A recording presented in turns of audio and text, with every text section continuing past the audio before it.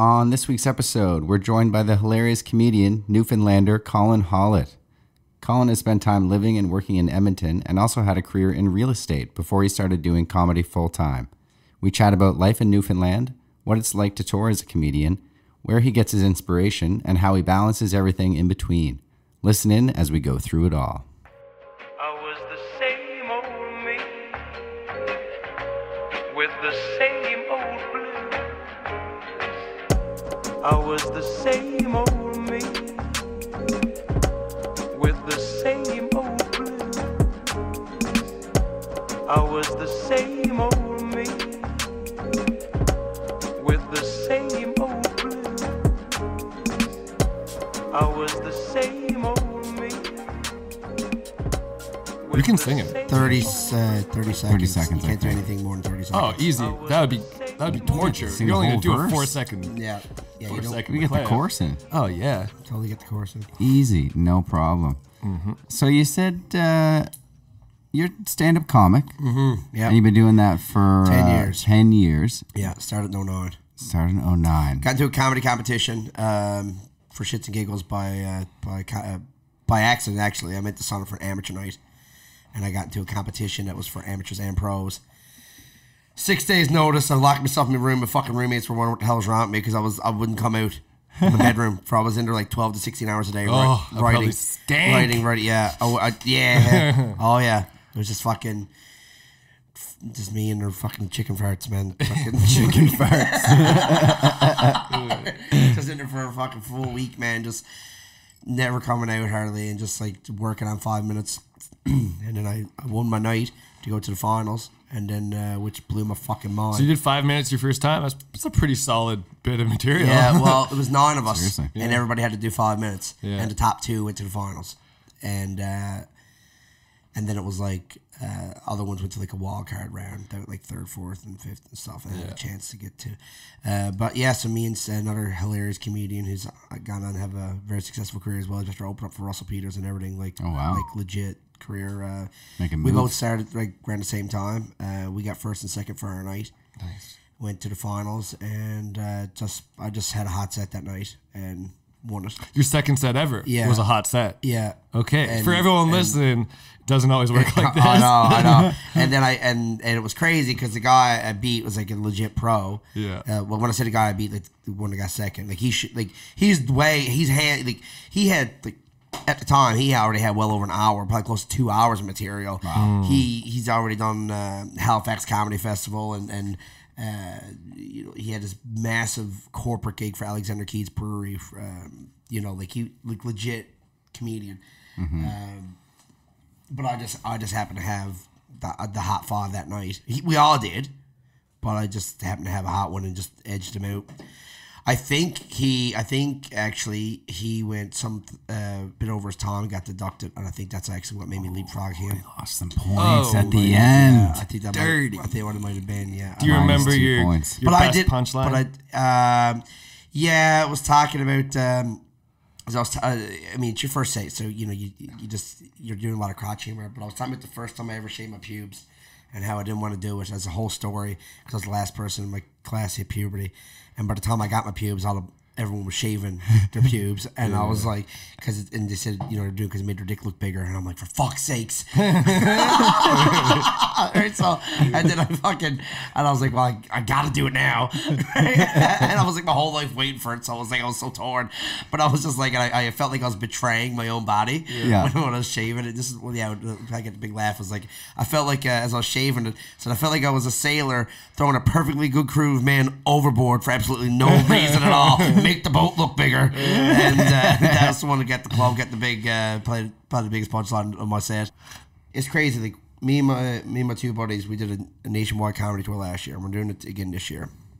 We did 29 shows across Canada, 27 cities, sold out 21. Nice. We're doing 30 something this year. There's a newfies everywhere. Oh, really?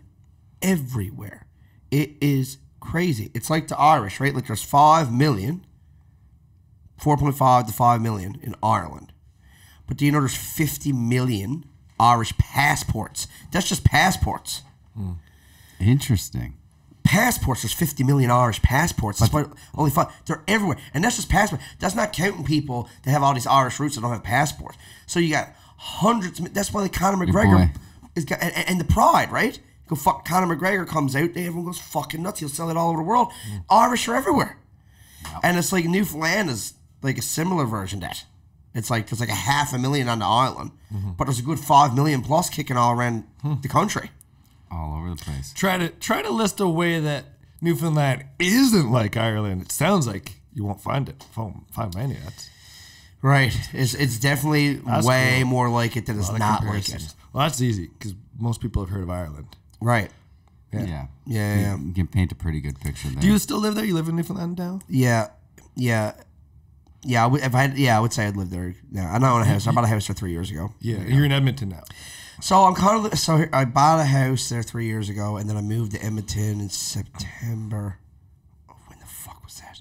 2017. It's a haze because you're in the process of drying out. 2017. Yeah, really though. 2017, and then I didn't really get back. I was on the road most of that time, from like 27 from like August of 2017. I didn't stop until January of 2019.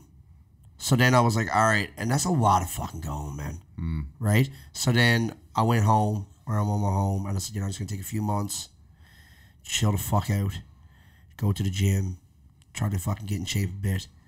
I got some weight gone now, which is nice, but got back into hockey.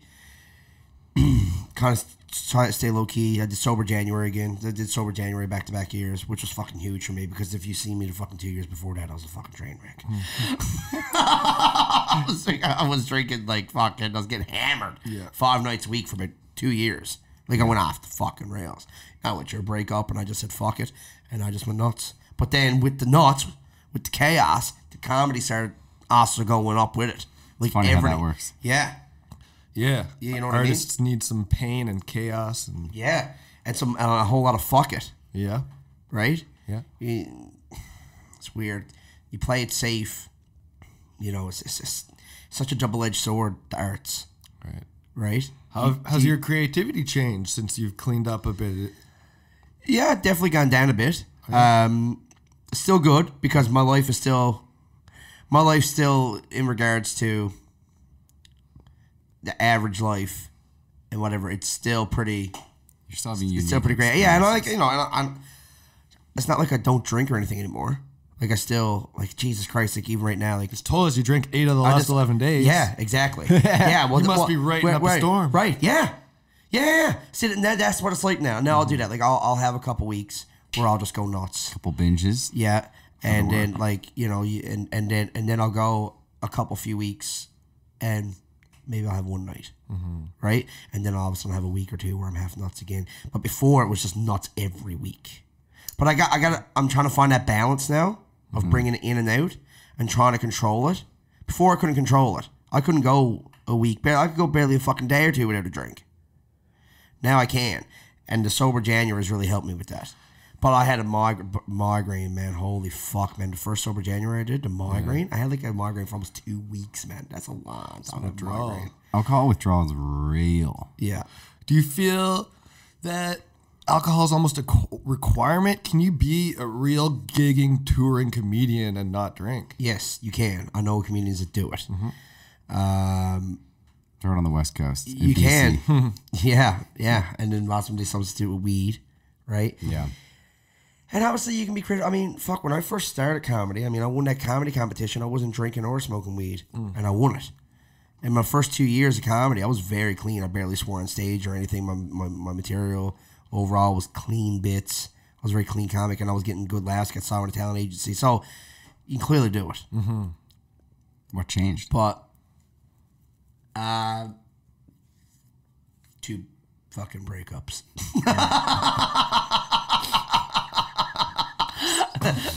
I just can't think it's just. Were you drinking while you're sorry, or were you just like going out partying and meeting new people? It's a bit of everything, yeah. It's all of that. Yeah, it's just numbing your brain, not wanting to. Yeah, it's a coping mechanism, but it's also a social mechanism. Yeah, because everything is. That's what I'm saying. Everything is centered around drinking. Don't matter what the fuck it is. You can't. even when you're physically active, you can go for a hike, bring a knapsack of beers. Yep. Right? You go play hockey, beers in the dressing room. You go golfing, beers on the fucking on the golf course. Like, it doesn't matter. Yeah. You go fishing, there's beers on the boat. Like, it's everything. Mm-hmm. You throw axes at an axe bar. You're drinking beer while you're at it. You do CrossFit, you might not be drinking. Right? Well, you never know. There's yoga now where you drink beer while you do yoga. Yeah. Beer yoga. Yes, yeah. Have you heard of this? Yoga. It's a real thing. No? Yeah. Where? It's Ireland, Newfoundland. It's a thing, yeah. Yeah. Oh, way better than Some goat things yoga. I don't enjoy doing when I'm drinking, but you know, I get it. I'm surprised you didn't bring drinks over today. But that's east. Mm-hmm. That's now as you get west, it's not. It's Not as But integrated is it into the drinking society. that causes the chaos that helps lead to the extra creativity? Can you just have darkness and chaos and be sober and have that creativity? Yes, you can. But it's just easy to turn to that bottle, man. Oh, When your head's fucked up, mixed with the culture and all your friends and all of society is pushing you towards it or drawing you into it, or they're definitely not trying to not get you there. Mm-hmm. They're not telling you to not do it. Like, so here I am working evenings and weekends as a stand-up comedian, and I'm single. How the fuck do you not drink? Like, it's insanely hard. It's crazy because like every date. Well, from what I know about it, the only way to really do it is just move to Edmonton. I'm telling you, help me, man. Yeah. I got a gym membership, and I walk. Good Life? And Edmonton Rec Center. Okay. All right. It's like Local. yeah, like it's got like basketball courts, tennis courts, swimming pool, like Nice. you know it's like everything all in one center. Yeah. Weights and everything. So I like that. I got one right now at my back. I live right across. The house that I bought in St. John's is right across from our version of that. Easy. And I got one there. You can get Good Life for like whatever the fuck they charge. Too much. Too much. Way too much. And then if you ever try to cancel your membership, they make you feel like shit. Fuck's sakes. Yeah. Don't get me started on that. And then Plenty of jokes written about Good Life, I bet. oh, I can't stand Good Life, man. I can't stand them. And then, like, yeah, then I go to the Field House, man. It's like $60-$65 a month, and it's everything. Everything. It's killer. That's awesome. Yeah, there's even like Tim Hortons in it and everything for you want to grab a coffee on the way out. You look good. all You're you need. glowing. Thanks, buddy. Hard going. Vitamin D. Means a lot for come from Crystal Sid. Crystal Sid. The energy in this room. You're in the front row, baby. I guess for our listeners who can't see, Colin has this like pinkish fuchsia aura radiating out of him. No, that's the sunburns. That's the sunburns. Picture a Dragon Ball Z. He's going Super Saiyan over there. Yeah. So you were doing some real estating Yeah. for a bit. Well, because I had to do a gig at the Halifax Comedy Club Thursday, Friday, Saturday. I was working as an electrician, and they wouldn't give me the time off. They wouldn't give me Thursday, Friday off. I was working a Monday to Friday job, and I said, I turned it down an hour later. I was like, what the fuck am I at? Turning down comedy for this electro gig. I was like, I love comedy, like, you know what I mean? So I was like, I went back in. I was like, man, give me the fucking Thursday, Friday off. And they're like, well, no. I said, well, I'm going. I'm letting you know I'm going. I said, well, you're going to have a job when you get back. I said, well, that's the risk I'm willing to take. I said, if you want to fire me over that, I said, you know. Anyways, I went to the weekend, had a fucking blast, came back, sure enough, had no job. And I was stressed the fuck out. And I just started, like, I can't make a living at comedy, man. I'm only been at comedy, like, not even a year. Yeah. So I don't have enough material or experience or anything. So I was like, I need something flexible so that I can go on the road for a few weeks. When I come back, I still have a job, whatever. My brother's working as a realtor. I thought, that's great, because I can go and give my clients to him while I'm gone. When he goes on vacation with his wife and kids or whatever, I can just look after his clients. Like, we can like work together like that. So that's what I did. I got into that. And then the real estate was really starting to grow, and I was doing really well at real estate. But as the real estate was growing, my comedy started to grow too. And eventually both started to get to, like, I was starting to get like really well known for both. You know, and I was like, I can't. You just can't. You just can't. They get to the point where they actually start hurting each other. They can't cohabitate anymore. Right. So I was like, I gotta pick one, and it was like, and it was so easy to pick the real estate because of the money, stability, future kind of type of thing. It took a lot of balls, actually, if I'm honest with you. If I can be real, like, be real, son. To say, fuck it, like to not get greedy, because you know what I mean, and stay with real estate for the money. I was like, the whole reason I got into this was to support the comedy until I got to a point where I wanted to go full time with it. I said I can't lose sight of that. I can't let the money and everything else dictate that. So I fucking cut it out and went full time then with the comedy when I felt like I was at a spot, and I've been full time now for 3 years. Wow, a little over 3 years. And at that point, you had like a slush fund for the. I had a bit of money.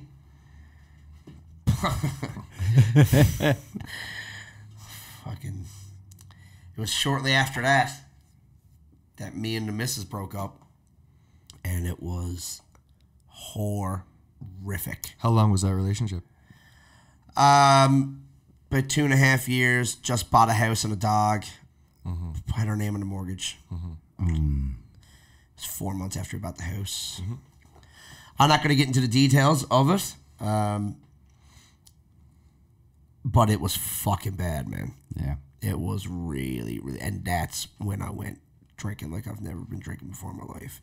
So whatever either bit of money I had to, like, and it's not only that, like, the drinking. Yes, I spent money on drinking, but what's crazy is how many nights I go out for don't spend any money. It's one of the reasons why I was able to fucking go out so much, because I'd go out and all my friends would be like, "Come out," and then I was going through a hard time. People were always buying all my drinks all night. And like the amount of nights I went out and they did not spend a cent or only spend $10-$20. There's people like, dude, how the fuck are you out all the time? How the fuck do you afford to do it? And I tell them, well, most of these nights I'm not fucking spending any money. And then there's fans coming up, fans of my comedy. Oh man, big fan of yours, buying me fucking shots and drinks all night. Like, so between that and my friends, there's a lot of that. Yeah. Right? Of not spending money while I was out. So how do you keep saying no to free drinks all the time, especially when you're going through this fucking thing and you got no day job to wake up to anymore? Because it happened all around the same time. I'm single and I'm doing comedy, no day job and everything. It's a perfect fucking storm, man. Perfect storm. And it was like a year and a half hard of that, and I was like, all right, this is fucked. And I was like, in my comedy stage, and it'll be good for the career too to get out, get away, distance myself, work on my material stuff at West, grow that audience out there, get new material, try to get more, not just funny for Newfoundlanders, but funny for Canadians and people in general, funny for people of different, because it's very white in Newfoundland. So it was just like, moving to Edmonton it was perfect for everything. It was perfect for my comedy, it was perfect for my personal life, perfect for my finances. It made so much sense to go to Edmonton. So I went up there, and then I was just nonstop when I was up there until January of 2019, and then I just said, all right, it made sense then to just live at home. I had some stuff around the house I had to do, so I said, instead of having a house in St. John's and a condo in Edmonton or a room in Edmonton, like, you know what I mean? It made sense to just kind of bunker down there for the last few months. Yeah, so you had a little reset in Edmonton. Yeah. Are you happy, remorseful, regretful? What came out of that perfect storm? Was that, can you see positivity in it now, or is that just a whole fuck? I always try to look at the glass half full. So if not even more so. So yeah, I always take all the good from it. And the good from it, obviously, is it took my career to another level. My writing went through the roof after the breakup. My more videos going viral, getting more shows coast to coast, bigger shows, more money, just going at it, just saying fuck it more, and back to your roots. Yeah, and that the breakups are, as any comedian, man, breakups are fucking wicked for the writing. Yeah. It's true. Do you feel man. like it was almost one or the other then? Like wife, house, dog, kids, I thought I was doing good with her. I did, and then it was, but it clearly there was another level because I went next level after the breakup. Yeah. Right. So, it's about. I mean, that's a lot of the arts. I mean, what's it? City and Color. Yep. Dallas Green, man. He has this quote, something like that about how being depressed or something, and like, he hates being happy or something because when he's happy, he can't write any music. He writes all his best music when he's depressed. Yeah, I know a lot of people like that. If there's any hot blondes out there that want to help progress Colin's career and be a part of his material, buy him a drink, date him for a few months, a couple years, dump him so bad. Please, there is another level. I can see another level. Yeah. That's what you need. Yeah, I know. Yeah. man. Yeah. It's a mind fuck by. Yeah. Right?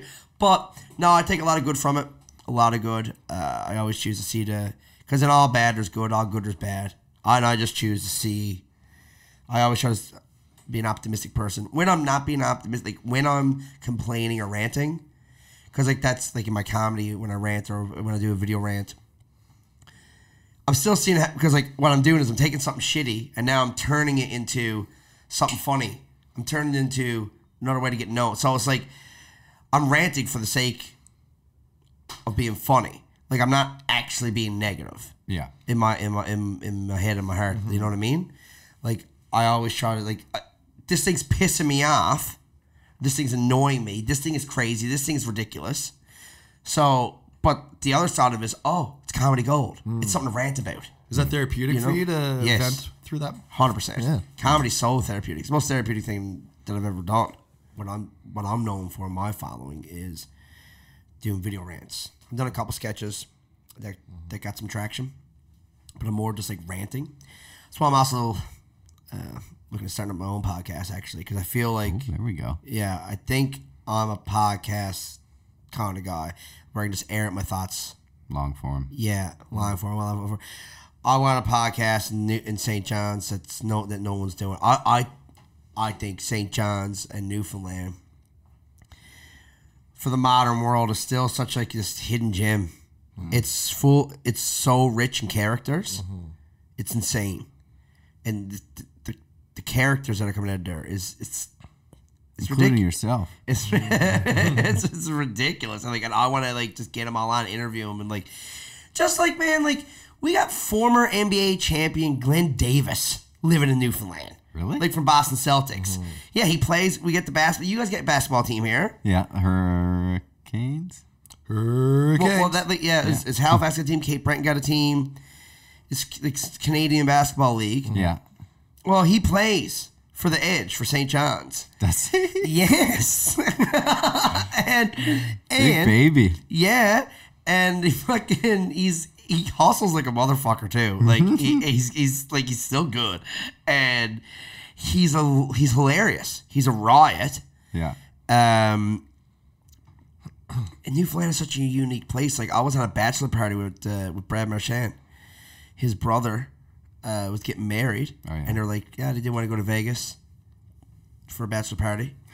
They said, let's go somewhere off the grid a bit and go nuts.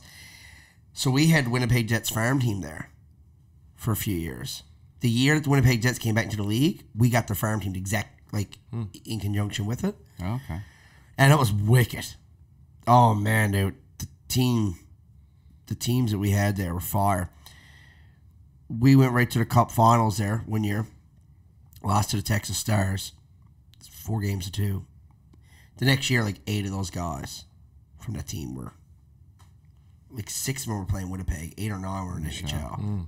It was their killer team. I became really good friends with one of them. He's from Halifax, Andrew Gordon.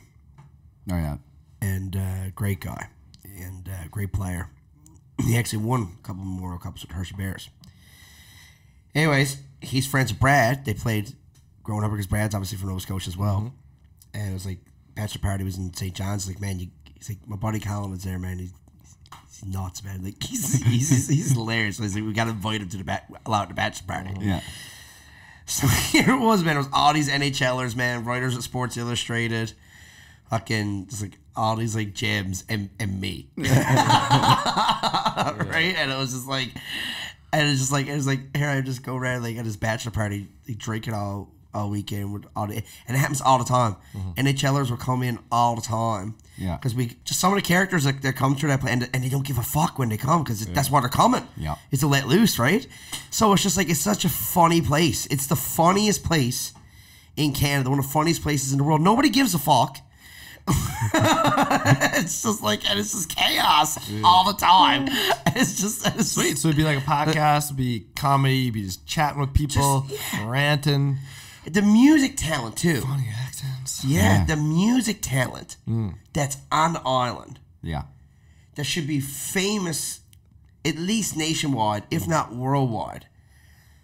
And and some of these people aren't even known in their own province. Is insane. The musical talent in Newfoundland will blow your fucking mind. Yeah. If you go there, bands talk about it all the time. Yeah.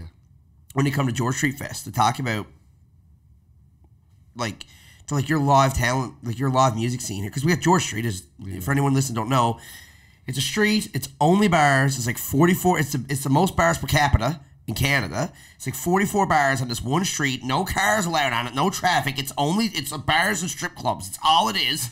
And it's just you go bar hopping like a motherfucker. And in August they shut the street down. You gotta pay to get on the street. But now you can drink on the street. So you can take your beer out of a bar, drink in the street, go into another bar with the beer you bought from another bar, right? And like it's just this, and you got like the Arkells be playing one night, Our Lady Peace is playing the next night, you know, Big Wreck is playing another night, Yeah. like Blue Rodeo's playing another on the street, Yeah. That's right? cool. And it's Party. yeah, and but like they'll be on the stage and they'll be like, man, there's like. We tour all night, in between songs or whatever. Thank you so much, we love you, St. John's, and place goes blah blah. And it's like, and they always comment on like, bands will fly in sometimes like a day or two early, just to take it in. And they're like, we were at shout out to such and such pub, right? And it's like we were there last night, like we were bar hopping, like the live music here is insane. Yeah. So like, there's nowhere else in Canada like it. They're like your street's very special. Your music scene's very special, and it is. So it's like I'd like to do a podcast, just interviewing, shooting shit, Yeah. Like we're doing right like now. we're doing right now. Right now. But back home, Yeah. and Sweet.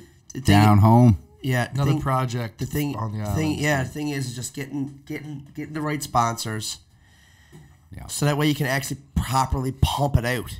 Yeah. Yeah. Yeah. Well, it's possible. Right. No question. I think it'd be hilarious like nothing else. Do a bit of networking. things Do like it. that. You know some podcast people, so Yes, sir. make it happen. Yeah. Well, I can start up mine. You can share my stuff, and I can share your stuff. Oh, that's the plan. Oh, actually, that's a good little segue there. Why don't you tell the people where we can find you? Ooh, we're wrapping it up. Colin Hollett, ColinHollet. Facebook, Instagram, it's just Colin Hollett. It's all the same. Yep. Google Colin Hollett. Obviously, it'll all come up. Yeah. Facebook's was my reels following that. That's how my shit started to take off. I had my first real video go viral in end of 2013. Yeah. And then I had one go really viral in January of 2014. And then I was on CTV the next night talking about it because this thing had like 250,000 views in like less than 24 hours. Wow. I remember I had this Toronto number calling me like 3 o'clock in the day. Like I made the video like 10 o'clock at night, and it was like 3 o'clock in the afternoon the next day. And I never answer numbers I don't fucking know. Right? And I was, for whatever reason, I answered that. Some producer from up in Toronto, up in CTV, wants me on to do a live Skype chat talking about this fucking video that's going viral across the country. Because we had a blackout, see? We locked the whole island, had no power. Yeah. We had no power for it. People died. Right? When did that happen? It got so fucking cold out, and everyone has electric heat. Everyone's got the heat going, and the power plant was built in the 60s, not designed for the population today.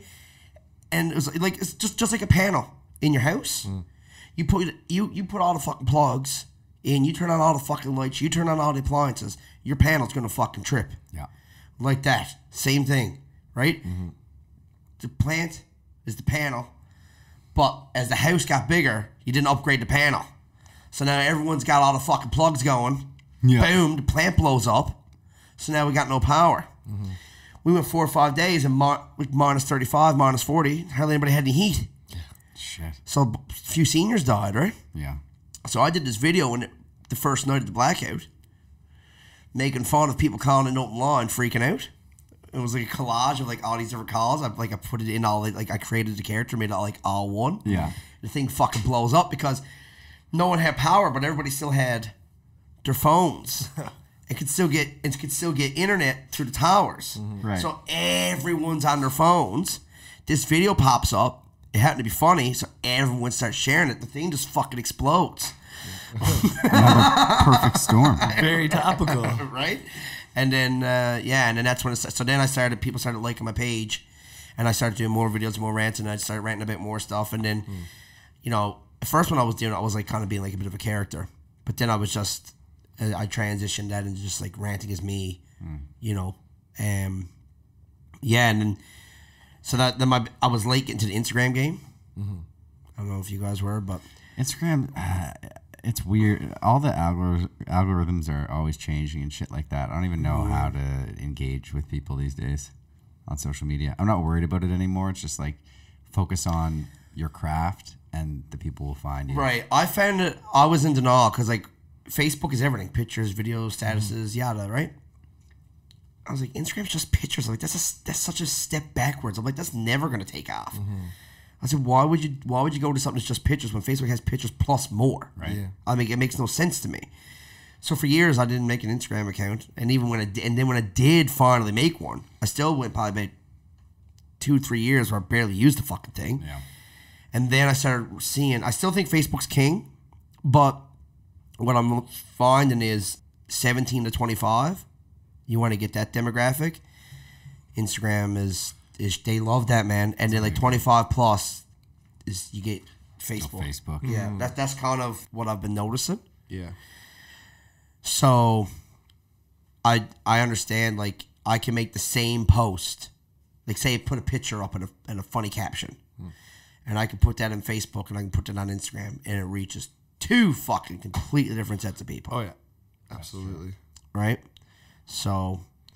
My following on Facebook is bigger than my Instagram one because I was. Yeah, if you're a crusty old geezer who's out of touch, you can follow Colin on Facebook. Anyone hip, young, and cool. Obviously, you'll see you on the gram. Yeah. That's what you're saying? Maybe. Yeah, well, before we get out of here, anything else that we didn't get to cover or mention?